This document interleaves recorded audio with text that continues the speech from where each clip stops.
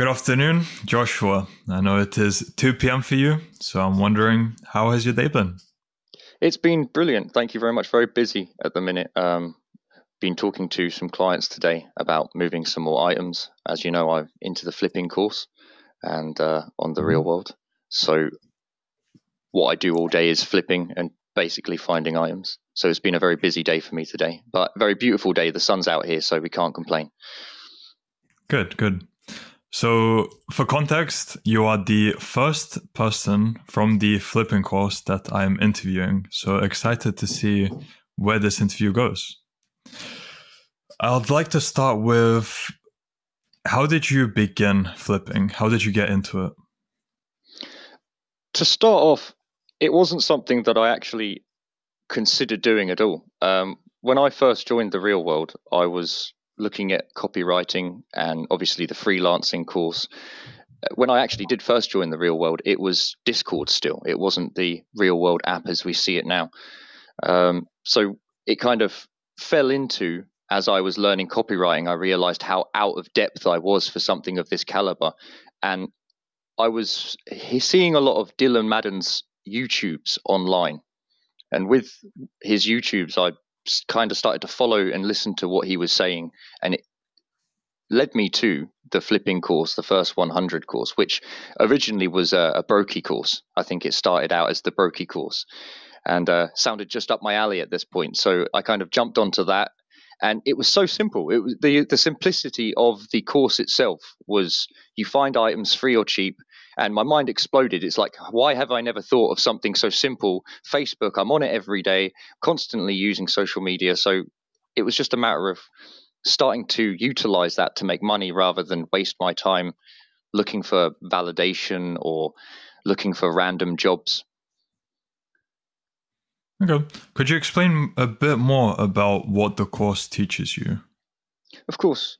So at first, it basically teaches you to believe in yourself, knowing that you can make the first 100, you can continue to make another 100 after that continuously. It's just a matter of repetition at this point.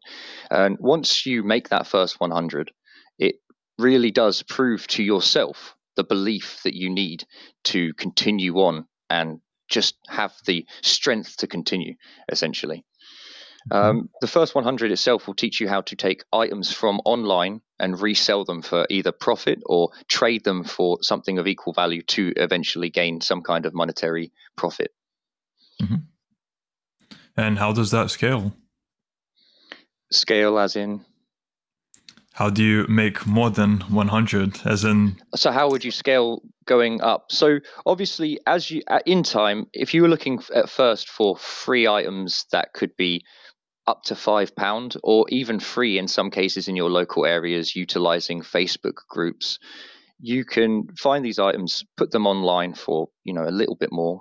And as you find up to perhaps 5 items a day, you can sell them for £5 to £10, which will eventually give you the money that you need to continue buying items. For instance, some of the students within the real world and have started selling consoles, and they are finding them for £60, and they're selling them for £120, which is doubling their money. It's an incredible jump to be able to double your money like that in such a quick instance. And the great thing about flipping is that for an example, I woke up the other day, within 10 minutes, I woke up, jumped on Facebook, sent a bunch of watches to my clients because that's where I'm at the minute. I'm selling watches. And one of them instantly returned back. I managed to get a win of £210, which is half my rent at the end of the day. So this is going back into my business so I can repeat the process and continue scaling higher and higher. right. So I'd like a bit more about your journey there. What did you start off flipping in terms of what scale, and then what has that gone to now? You're saying watches, and are there other things as well of higher Yes. ticket? Let's call Well, it that way. at this point, there isn't anything higher than watches. I'm currently just settling at watches just to get a flow for it. There's a lot to learn about watches, including how they go together, how they work. I have taken not only just selling watches, but repairing the watches that I'm selling to customers as well, or their own watches. I haven't had to repair any yet, thankfully, but they do send me watches that they've previously bought from other places that I repair for them and send back to them. So I started with copper coins, funnily enough. I had a collection of small copper coins ranging from an ounce to a half ounce of weight each. And I just started selling the copper essentially for £5 here and there. That was my free profit, my 100% profit line, where that really made a massive difference. And from there, I switched from copper to ounces of silver, which are only around £18 if you buy them at weight, £18 GBP, Great British Pounds. So while I was selling silver, I started to rise up to jewelry. Beforehand, before joining the real world, I actually had a small jewelry business on TikTok that essentially failed due to being deleted. I think there are too much different randomized content against TikTok's own agenda. But the realization was that I could get a business, but I just couldn't get it to work. With the flipping course, it's actually helped me sustain a business, not only through listening to how people in the chat work and learning from either their mistakes or from things and ideas that they come up with, but also from listening to the captain's lessons within the freelance section itself. Once I got to silver, I kind of started just repeating that process over and over again. Silver bar here, silver bar there, Omicron, Valcambi. It just went on and on and on. And eventually, I think I found a motorbike. I think it was a motorbike. It was a black DB Bikes or whatever. It was called Direct Bikes motorbike. It was a really bad one, but I managed to flip it for about £600, which was essentially my first month's rent. And that was what got me going. Once my rent was paid and my bills I'd started to catch up on my bills. This was the idea that I realized I could actually do it. This was the belief that they were talking about in all the courses and the lessons, that you've got to believe in yourself. Once you do it once, you can do it again and again. Because it's simple to sell a bar of silver, but when you start making a constant flow of money every week, it's amazing, because you start to realize that it was within you the whole time. Mm-hmm. Very interesting.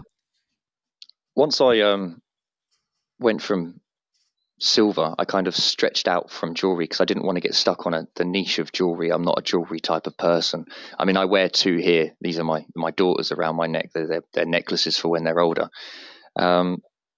I went to watches. What happened was I was watching a lot of content, and this was before Dylan started really pushing on, you shouldn't be scrolling and wasting your time. You should be getting on with work. And now he has these videos out, and it's lovely because it reminds me of it constantly, not to keep scrolling and wasting my time. When we were awake, we were at work.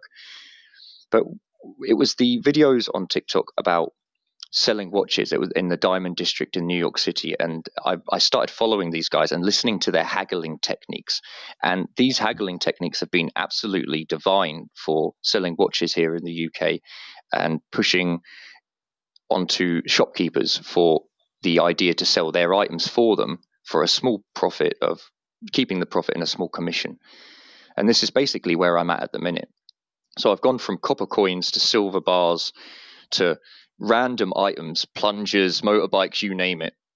And now I'm stuck at a point where I'm happy to be selling watches to clients who are buying watches from me every month, which is a relief, quite frankly. It's shown that I've actually gone in the right direction to some case. All right. So a few questions there.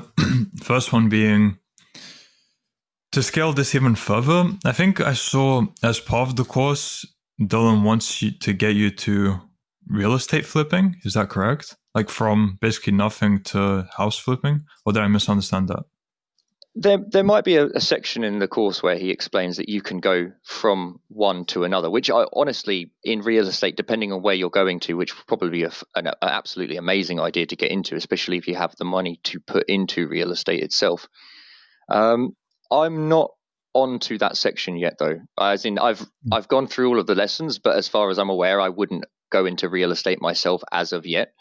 Especially after watching the dealings that my landlord, I've recently had a huge flood in my flat that we've had to fix, and not my flat, and the front of the house that I live in here. And so after seeing all of the damages and dealings that they've had to deal with, I'd probably stay well away from estate at this point, for myself anyway, personally. Sure. So for you to scale this beyond, let's say, watches, are there any plans to do that? Or do you plan on, for now, sticking around that area? That's fully, yeah. So basically the plan to scale the business right now, I have a small team developing a site in the background on a website, and we're trying to make it so that we can start selling. At this point, it's cheap watches, anywhere from 300 to 400 below. And once we start establishing, this is where we're going to send my clients now to start buying their watches. They'll be able to go, instead of me going to their inboxes, DMing them every day, sending them a series of watches, now I can just automate a message out with a few extra pictures every day with the link to the website where they can go and view them themselves. And this should hopefully start generating the money without me having to outreach as much. And then I can concentrate personally on each customer rather than worrying about how many and what I'm sending to each customer. Okay. This will be it's a bit more fluid. And that's how I'm trying to scale this business. So eventually, once we start making money from that and it starts coming in, which we have already, we've proven it works. We just need to kind of perfect the method, as it were. Mm-hmm. Once we've started doing this, we can scale from cheap watches to more expensive watches. So, for instance, we go from, if we were to sell replica watches that for people who like replicas, or even low-class tag hewers, and then we move up Longines, Rolex, mm-hmm. Who knows, one day maybe even Jacob & Co. Cool. I like that. So are you comfortable revealing how much you've made from flipping, or if maybe just the past month? Like, depends how you want to frame it.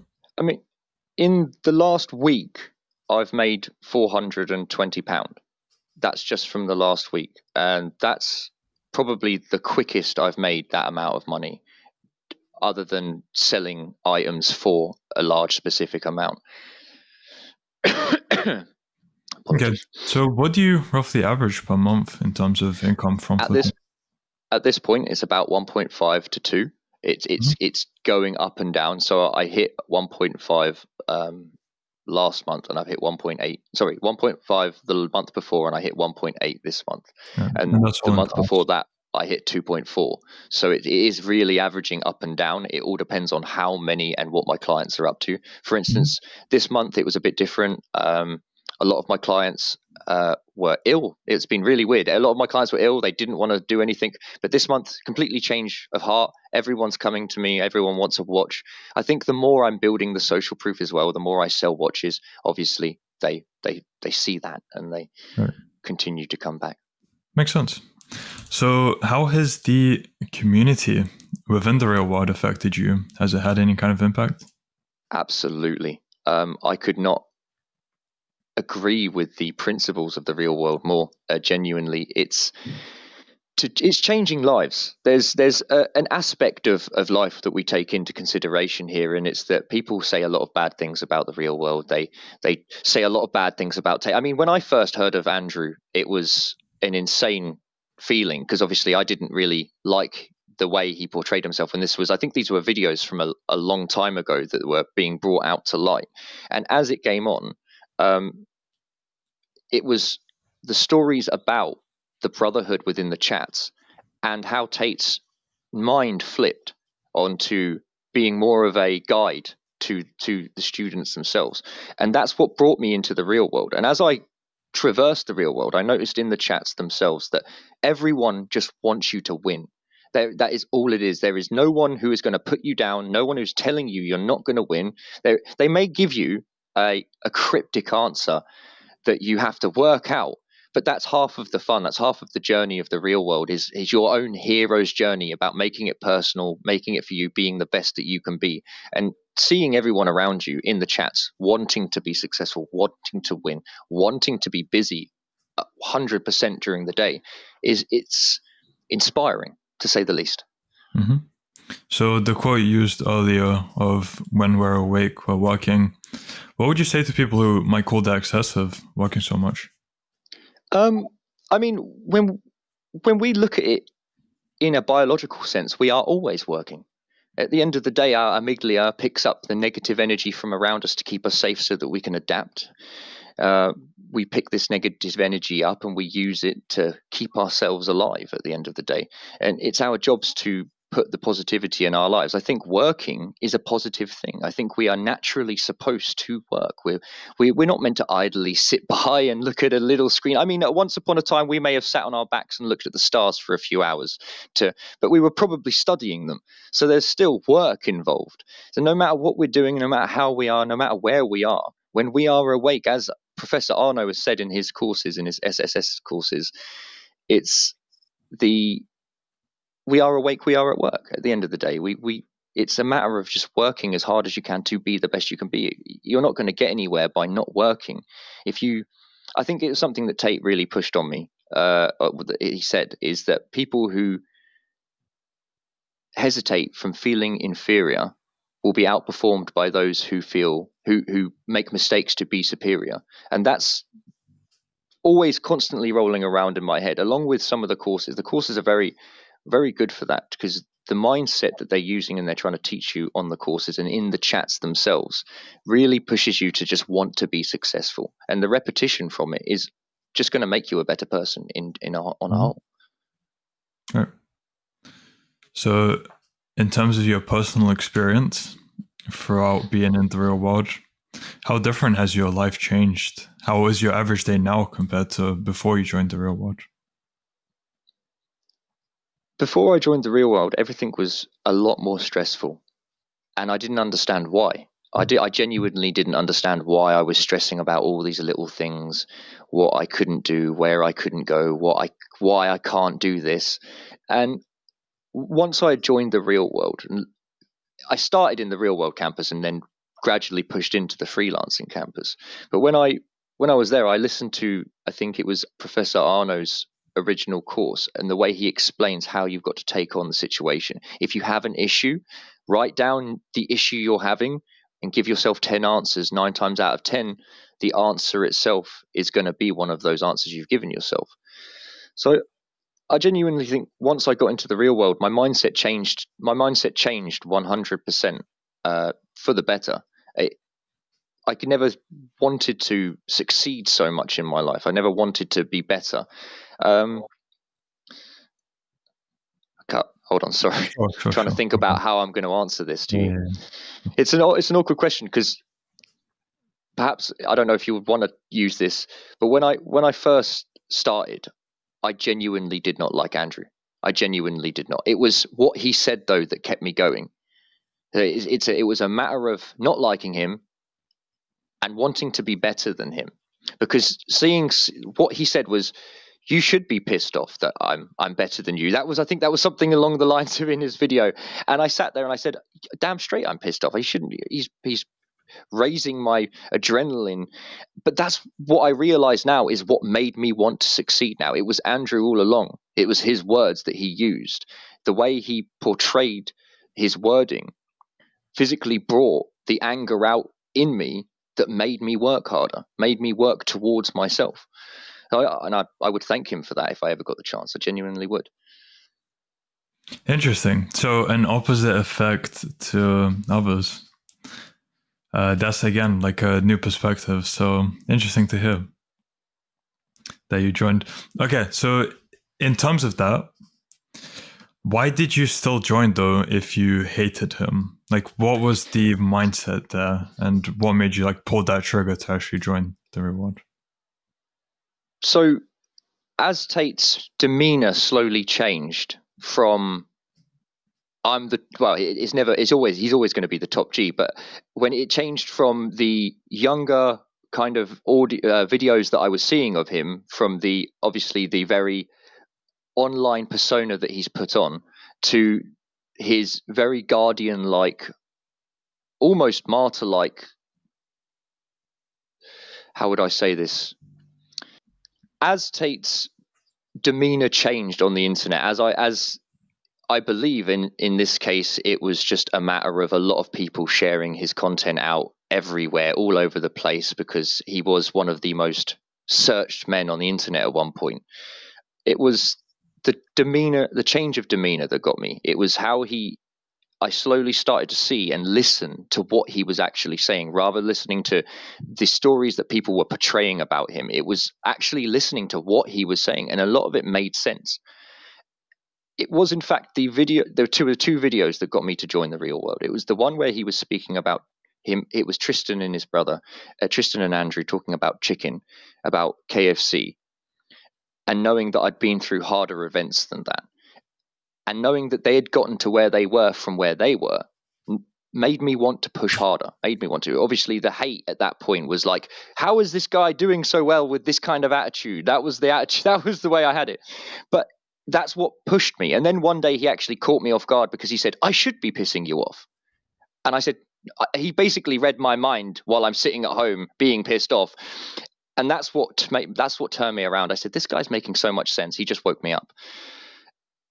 So when I joined the real world, it was because of the video where you see him walking, I think, at the front of one of his homes, and he's talking about what the government's doing or what everyone's doing. I think it was about a 2-3 minute video. And that's what really got me hooked. It was the truth of it all. The fact that he was being honest with me. I know what the deal is in the world. A lot of people understand the deal of how the world works, the way the matrix works. And I just wanted to change. I wanted to change, and at this point, I only had about £75 left. I literally spent one of my last bit of money on the real world and just prayed.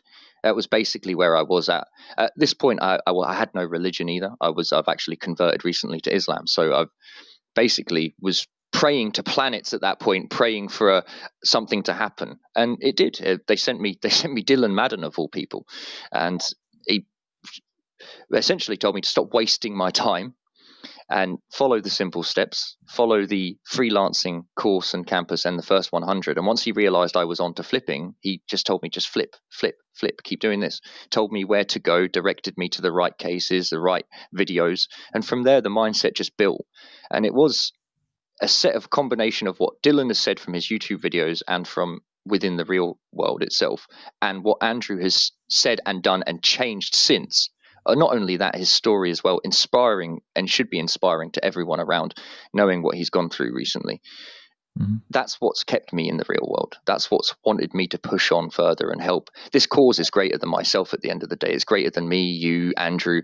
It's the fight for our children's minds of success for the future, because at the end of the day, it's not about the money or monetary values that we are gaining here. It's about the lessons that are going to be taught and shared on with not only our children, but their children's children. And that's what I feel strongly about here. And I think that's what caught me, is the way that he showed duty to his followers. And that's something that I can stand behind, is duty and honor. Very beautifully put. Almost left me speechless there. Yeah. Okay. In terms of following up on that, I don't have anything to add. As I said, very well put. So I'll move on to, what was the biggest challenge you faced when you first started out in the freelancing campus? Or is that something you've pretty much said already? No, honestly, it was the matter of the biggest challenges I faced were, for one, believing that I could. That once you get over the belief that you need to, that you can, it becomes a lot more simpler, because you know that once belief is a doubt at the end of the day, you believe or doubt in something, whether it exists through lack of evidence or no evidence whatsoever. So once you know you can do it, belief is not even an option anymore, because it's now not even a doubt in your mind. You've understood the process, and that you can just repeat the process is the second step. That's the trust. Okay, trusting the method that you can repeat the process and continue to make money. I mean, if you could make £100 from the flipping course in 3 days' time and then repeat that 1,000 times, you're going to be pretty well off by the end of the year. I really do think so. And this is what the flipping course gives. It gives the ability by the end, like in the last 3 days, I've made £320. That just goes to show the complete that just goes to show the complete utilization of the app itself can really work for in a lucrative way. Right. Apologies. Okay. Yeah, agreed. And that again is, if you don't know what other skill you want to learn, then it's so easy to just get started with the $100 flipping course. Then as you go through that, maybe you'll get an idea to do something else as well, or maybe you'll want to scale that like you're doing. So a lot of options for sure. Absolutely. And what would you say have been the three biggest lessons you've learned from your time within the real world? So the three biggest lessons that I've learned within the real world. The main one, falling back onto belief. Belief is definitely a must. If once you believe in yourself, you'll go forward no matter what you do, because there is nothing stopping you from. There's no doubt. There's nothing. There's no self doubt in your own ability. Repetition is definitely one of the second lessons that I learned. Repeating all of the lessons and the methods themselves. What the hardest thing I found? One of the hardest things that I found was getting over the mindset that I already had. Now, I had quite a strong mindset for wanting to succeed, but it was the ideology of repeating myself over and over again that I just didn't pick up on it. So once I started to repeat the process, consistency, which was the key thing here, consistency of repetition, every day, daily, it starts to change your mindset to the people who have put the course together. And these courses have been set up by people who are making money on a daily basis, on monthly basis, retainers who are doing very well with their businesses, their brands, the captains themselves who have put forth their mindset lessons within the freelancing campus. It just all goes together so well, and it's so simply put together that it's just a very simple process. So belief, repetition, and consistency were the three biggest things that I've learned so far within the real world. Because without those three things, it kind of all falls apart. If you don't consistently repeat the courses and believe in yourself, then you're going to fail. Good. So now that you're on this trajectory, where do you see your life heading in, let's say, 6 months to 1 year? I know briefly you talked about scaling, how you're going to scale the business, and is there anything more to add to that? I've got a few plans in the works. I'm planning on going on to a few places just to see if I can get my bearings for other worldly works and how the world works a little bit more. I had my eyes set on New York City for a little bit. There's an area in New York City that's very well known for watches, the Diamond District. I just definitely wanted to get my bearings, because flipping there would be a very simple process once you have the money to do so. So getting there, going there, having watches from a specific area like that would be very easy to flip in a place like this, because they're rare. So it's essentially just trying to scale up to the point where I'm going to have the watches that are going to make me money. Because at this point, it's very cheap watches to people who can only afford cheap watches, who only want cheap watches. So once I start scaling for higher level customers, higher paying customers looking for better and nicer watches genuinely, then it's going to be a bit more helpful for me to go. So it's still early days, to be honest, in the watch business. I'm still completely right at the beginning. If anything, I'm still building the foundation that I'm going to stand on to feel the success, if you can understand that. It's yes, I'm making a certain amount of money a month, but it's to the point where I'm just building, so I can slowly take that step up onto my foundation and feel that I've got somewhere to be. Right. So I am interested to see your progress in the next few months, let's say maybe 3 months. If things by then do scale for you quite nicely, then we'll get you on for a follow-up interview. I'd look forward to that. That'd be awesome. And absolutely. For my final question, for people who are on the fence about joining the real world, they're still unsure if for $50 it might be a scam, what advice would you have to them? Honestly, it is such a big jump. I can fully understand how they feel.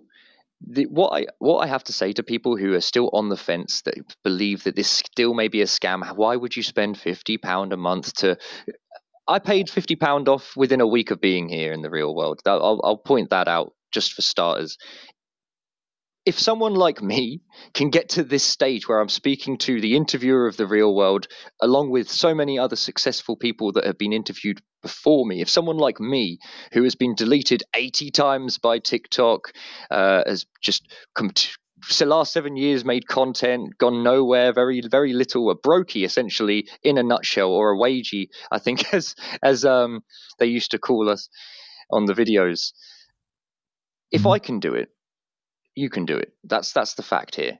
I am physically living proof. I don't like to blow my own horn like that, but I am physically living proof that it is possible to join the real world and make money.